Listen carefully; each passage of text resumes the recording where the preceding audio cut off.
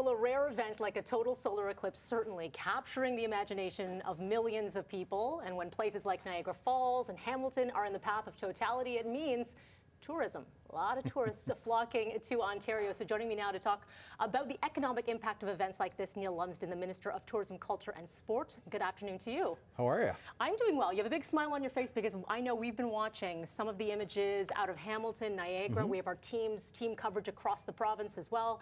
A lot of people flocking to get part of this event, and this is good tourism dollars, right? Well, it's great tourism dollars, and it touches on a bunch of different things. That's going to be tourism now and tourism down the road, which I know we'll roll into. But you know, the eclipse is a big deal, but it's also a big deal for those that follow eclipses and do it and want to be part of the experience all the time, and those that now, because of great coverage, want to be there when it happens. So there's a combination of wants during something like this.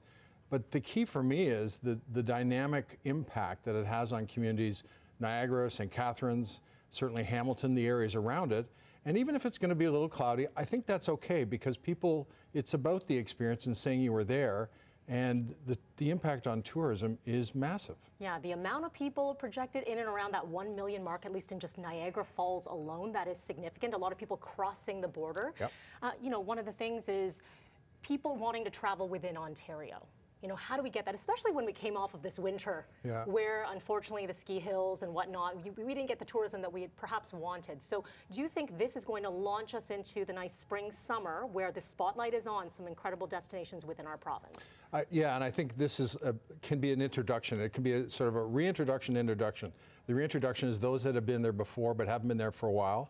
And then now are coming back, and for a day and a half, maybe they come in Sunday afternoon, they'll stay over, maybe they'll leave tonight, maybe they'll stay one more day, and then they'll head off home, whether they're with family or friends, or everyone meets in one spot and has a great time. If that's the first time, the reintroduction is, geez, I haven't been here before, but I'd love to go to the wineries. Yes. I'd love to go down to Niagara Parks. I'd love to do these. We haven't had the chance. We're going to come back. The others is the reintroduction. Haven't been here in a long time. We got to come back. So the combination of experiences and intro and welcoming people back in Niagara does it so well. Absolutely. We were just looking at a live shot in Niagara as well. The crowds, they are building. They continue to build. Where are we right now, post-COVID? Have we bounced back in the tourism industry? That's a great question. Two things. What I've found out in the last couple of years is the tourism industry and the people in the tourism industry have been very resilient, real smart, creative, have done things that they probably no one has to do until you're pushed into that corner. And they've come out of that corner swinging and have done some things very well, which has allowed them now to come out and take advantage of the things that they had to do to either rejig or reformulate what they were doing before COVID. And that's typically will make someone or a business stronger, whether it's small, medium, or large.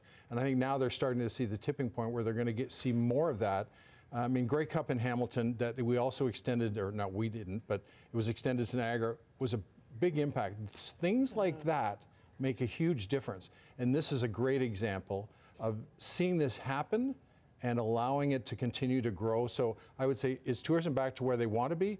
Very close, but I have no question that they're going to be there very shortly.